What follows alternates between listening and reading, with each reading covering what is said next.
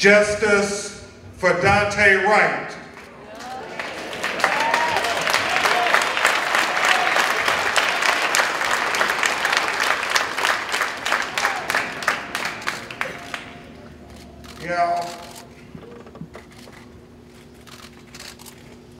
Daunte Wright life mattered. Before I give the plea for justice, let me have you join me in proclaiming that Daunte Wright life mattered, so his mother, Katie and Aubrey Wright, will know that we believe it when we quote it. Up on your feet, if you would. Daunte Wright life mattered. Daunte Wright life mattered. Daunte Wright life mattered.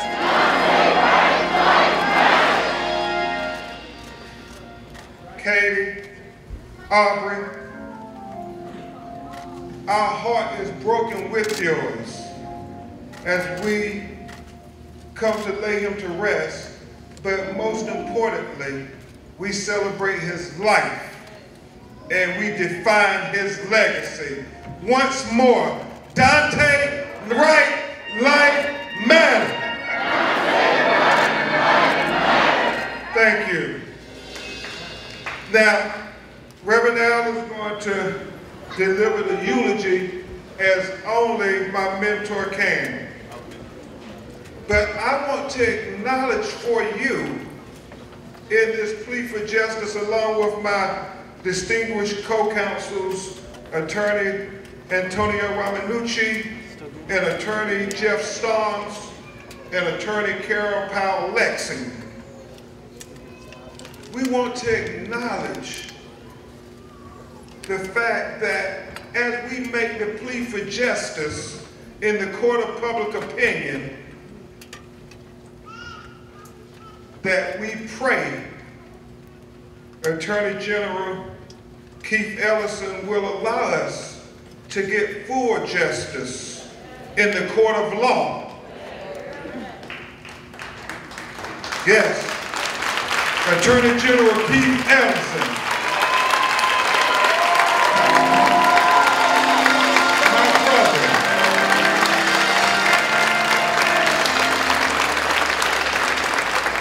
And maybe that's appropriate, Reverend Wright. Before I make this plea, Attorney General Keith Ellison worked in tandem with our civil rights legal team, the activists, and the activists. We have to acknowledge the role that the activists play, the freedom fighters on the front line.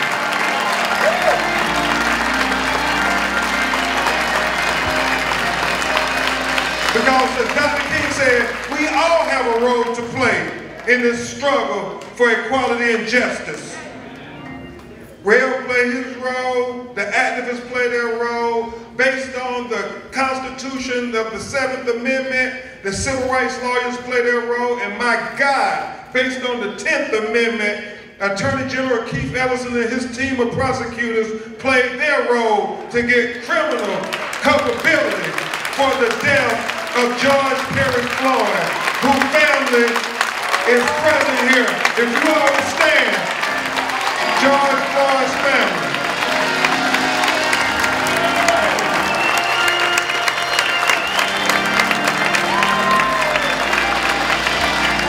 Step out front for a second. George Floyd family, step out front for a second. Just for a second. Minneapolis, thank you for not letting the legacy of George Floyd end with that video we saw taken by Darnella on May 25th, 2020.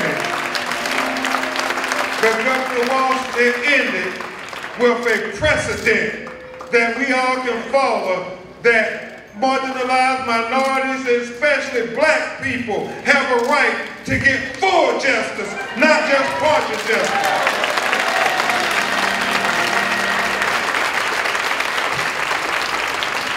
And the last thing I will say about this Floyd family, aside from Reverend Al and National Action Network, they have become the comforters and counselors, along with our legal team, for the family of Daunte Wright.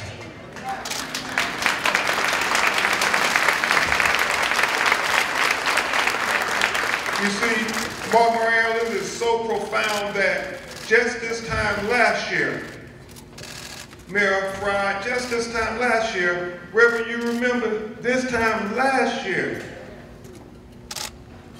they were being introduced to the world because they became part of a fraternity that no family wants to be a part of. Congresswoman Omar, they evolved right before our eyes.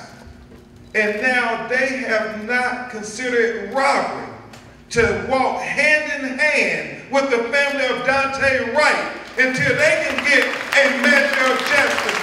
So we salute you, George Floyd, and the legacy of George Floyd, as we stand together to make sure that President Biden knows we are all going to walk together to get the George Floyd Justice and Policing Accountability Act made into law that will live forever for our children and our children's children and children yet unborn.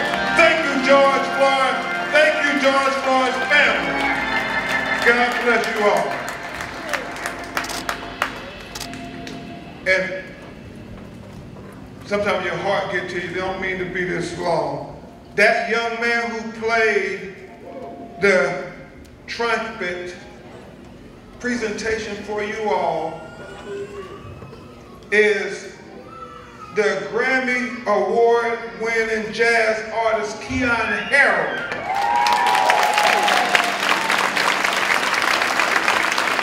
Keon, please stand. Just come here for a second, Keon.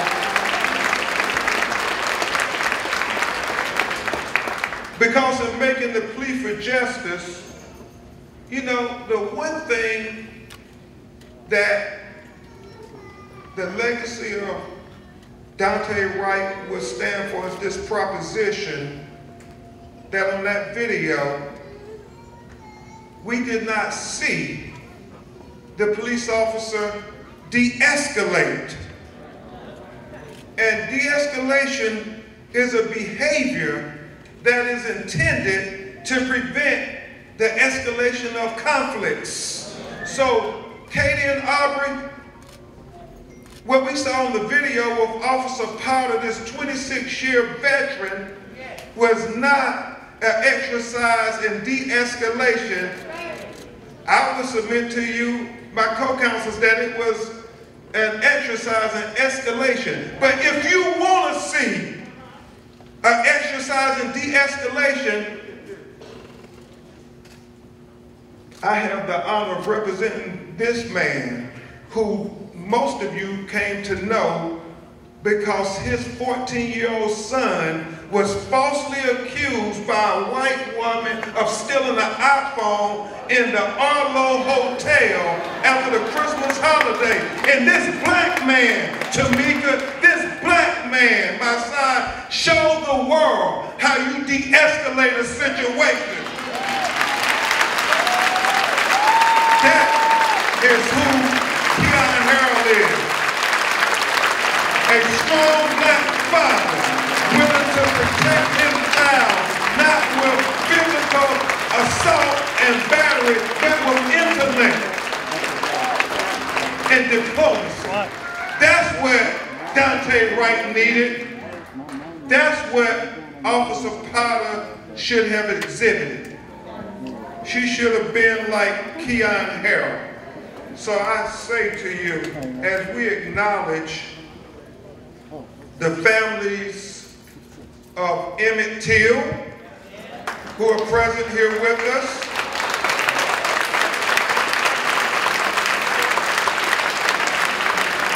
And the family of Oscar Grant. And they will stand because such similarities. You remember in Oscar's case, the police officer said they were reaching for a taser 12 years ago. I think about George Floyd tragedy, and I read Reverend Al, they said, what is the difference 30 years later between Rodney King, that we saw on video get brutalized and dehumanized and tortured by the police, and George Floyd, who we saw on video get brutalized and dehumanized and tortured by the police? And the answer was quite simple. It was the quality of technology has gotten better. But the excessive use of force remained the same. When you think about de-escalation, it's based on behavior. It's based on your behavior. Your behavior of a situation many times is based on your perspective. How you see a thing. I'm reminded, Senator Klobuchar, of Ava DuVernay's How They See Us. The legacy in the court of jurisprudence will be, how did Officer Potter see Daunte Wright? But more importantly, how does America see our children? Because if she saw your child, Katie, like she saw her child,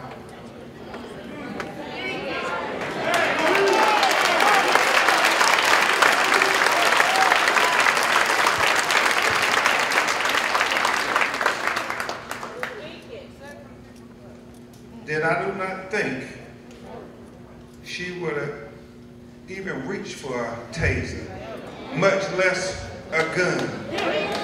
Because when they see their children, they see their future. They see the best and the brightest that they have to give the world for the future. They see the most talented and resourceful, most indomitable human beings when they see their children. I submit to you, America, so do we when we see our children.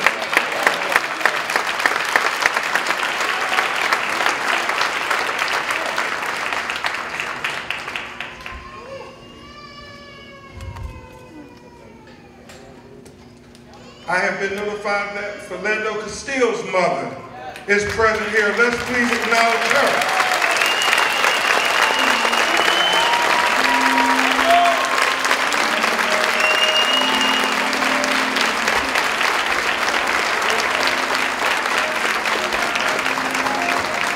When we talk about how they see us. So,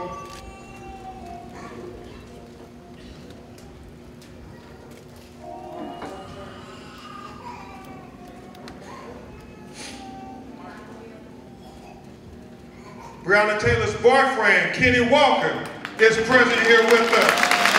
Let's recognize Kenny Walker.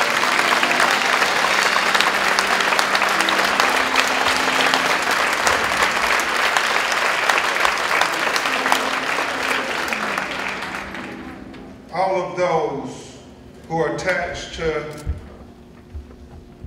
people who we loved, that the people who were supposed to protect and serve them could not see their humanity, our children.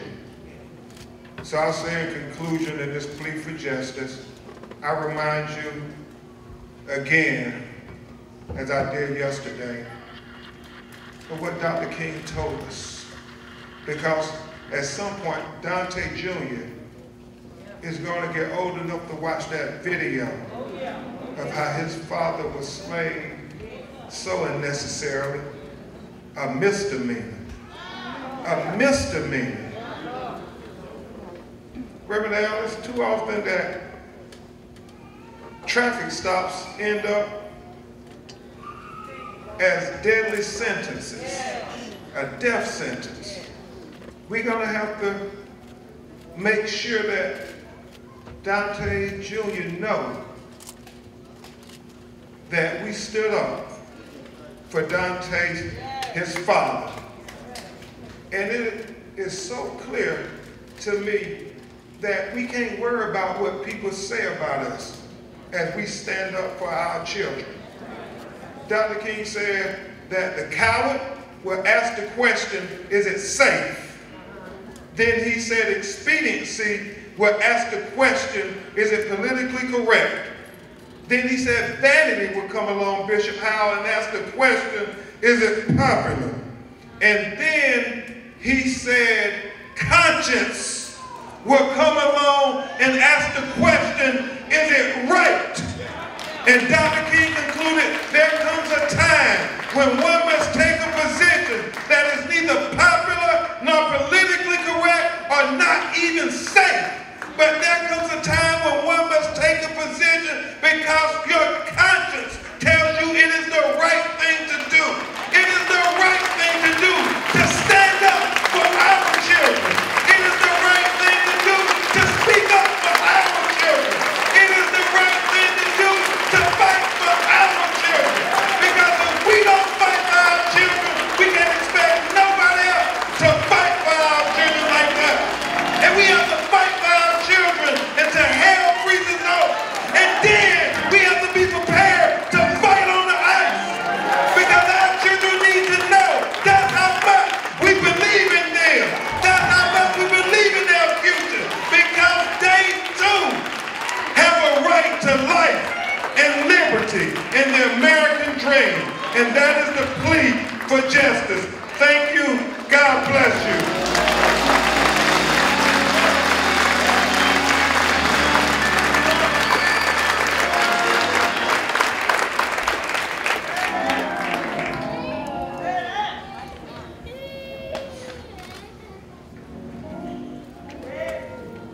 Katie and Aubrey, as I prepare to have reflections and bring you all up to reflect on the blessing that God gave you to bring into this world, I want to take just a moment to acknowledge the family of Jamar Clark, who came here to visit you all.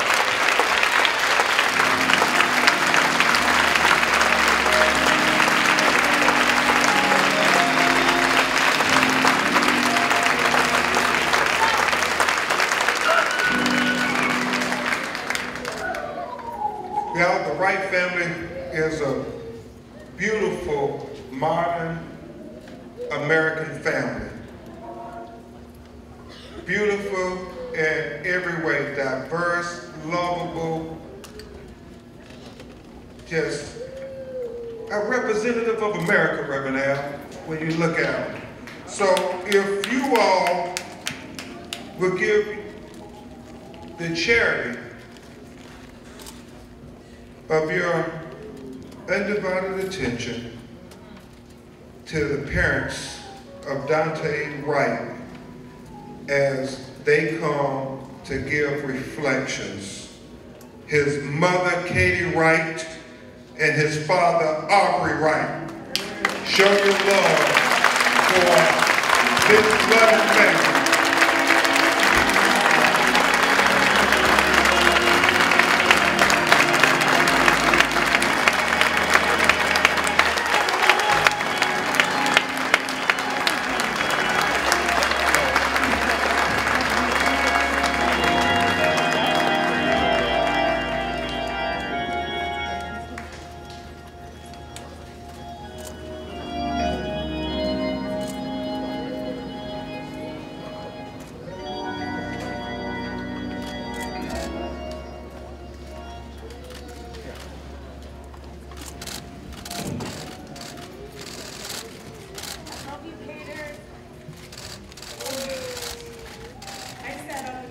3:30 in the morning, so nervous and scared about what I was going to stand up here and say. Oh, my son.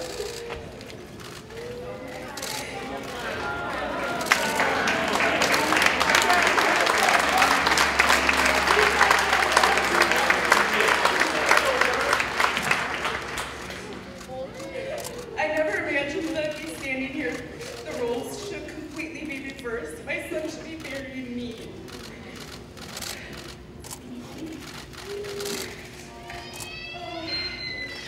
My son had a smile that was worth $1 million. When he walked in the room, he lit up the room. He was a brother, a jokester. He was loved by so many. He's going to be so missed. Take your time, Katie.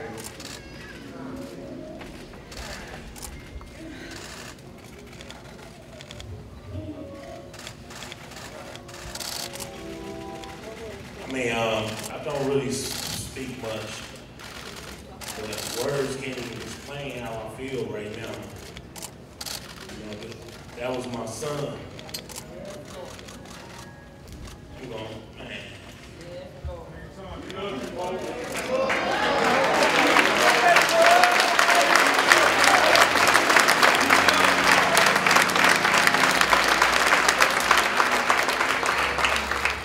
I remember when Daunte first became a father. His son was born at 28 weeks along, so he was premature. And the joy that Junior brought to Daunte's life was truly amazing. He was so happy and so proud, and he always said he couldn't wait to make his son proud.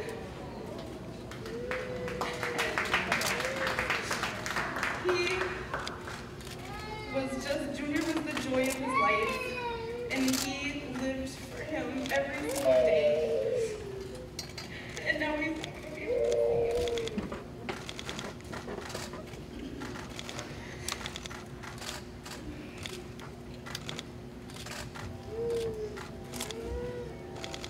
God bless you. Thank you so much.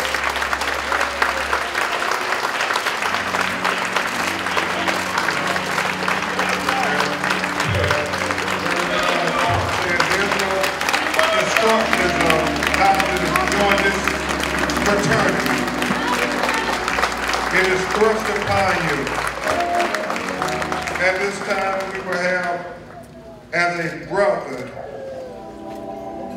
his siblings of Daunte Wright, Dallas, Demique, Marcus, Monica, Diamond, and Destiny. If you all will come forward and give reflections as a brother.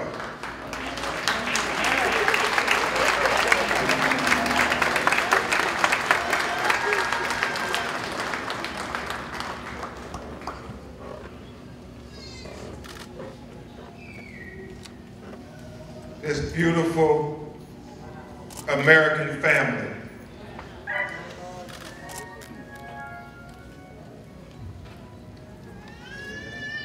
My name is Daunte Wright.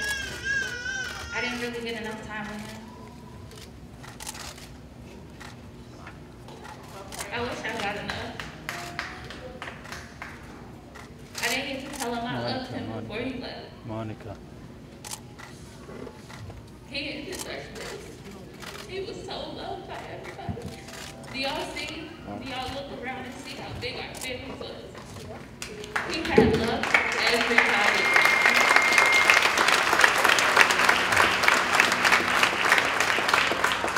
Y'all,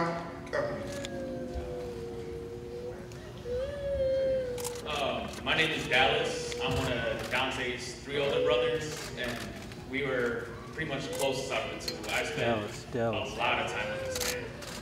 And every holiday is not going to be the same anymore without him being here. He was literally the life of the party. When he came in, you know, the smile, his laugh was literally contagious. Anybody knows if you heard his laugh, it's contagious. But I am going to miss this man so much because he was literally my best friend through thick and thin, through all the late night conversations we had about him trying to better himself as a man and the man he wanted to be for Junior. We talked for hours on it, and he was doing that, and I was so proud of the man that he was becoming, and he was going to make an amazing father to Junior once Junior got older throughout the years, and I love my little brother to death.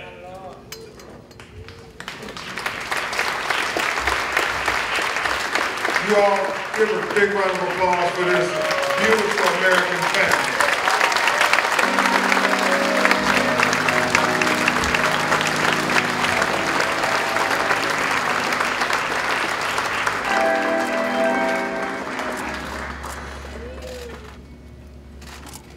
Attorney Ramanuja says, Aunt Nice, you said everybody talked about that big smile he had. That big smile. And how he lighted up the room. Next, you will hear from his uncle, Bobby Wright, the uncle of Daunte Wright.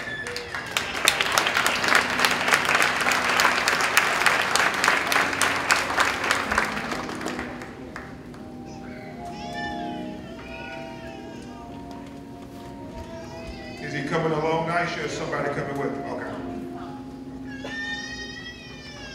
Y'all give it up for Uncle Bobby. Oscar Grant had an Uncle Bobby as well. Something about those Uncle Bobbies.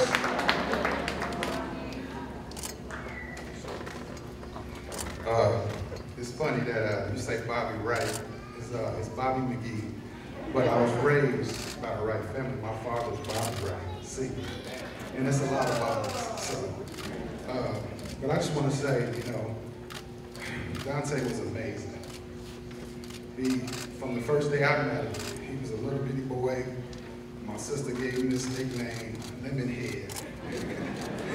And he would not stop laughing, he wouldn't stop giggling. That smile, that laugh was there from day one.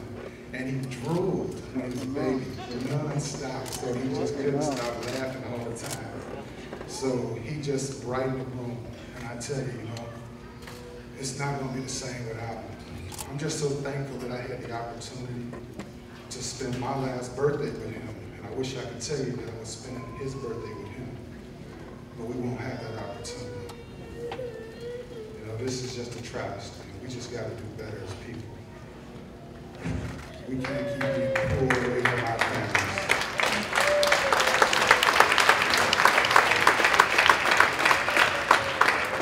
I actually wrote something for him, but you know, with all this going on, I just don't know if I can do that part, but I love you. I love you, Daunte, and we will see you again.